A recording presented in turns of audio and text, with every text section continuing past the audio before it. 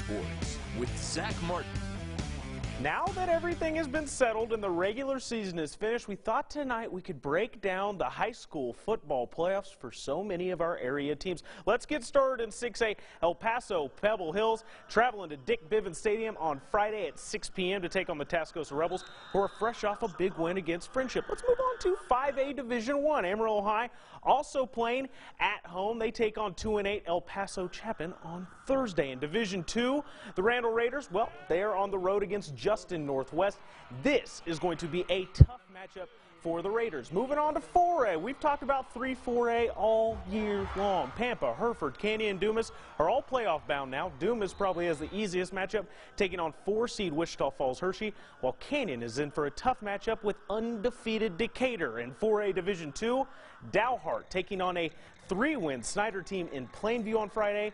Also in Division II, the Perryton Rangers play undefeated Midland Greenwood at Kimbrough Memorial on Thursday. In 3A, undefeated Bushland, they take on 1-9 Tornillo in Denver City on Friday. Speaking of Denver City, the River Road Wildcats, they take on 9-1 Denver City at Lowry Field in Lubbock on Thursday. 3A Division II sees 4 Panhandle teams in playoff games. Canadian will probably roll, but Childers and Spearman, they have tough matchups.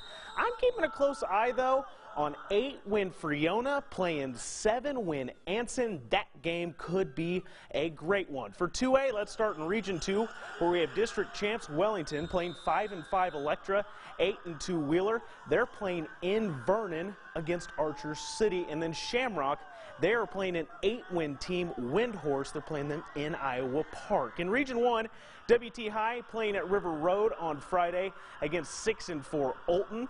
Panhandle is in Kimbrough at 4 on Friday, taking on Sundown. Highland Park and Sanford Fritch are playing 2 teams that have combined to only have 1 loss. Good luck, guys. In Division II, Groover should have a fun battle with 8-2 Tahoka. Stratford should be able to dominate a 4-win new home team. And 7-3 Vega has a good matchup with 6-4 Smyre. Finally, in 6-man, let's start with Division I. Petersburg and White Deer playing Valley at 5 on Friday, and McLean will also play in Valley, taking on the Happy Cowboys at 7 in Division II.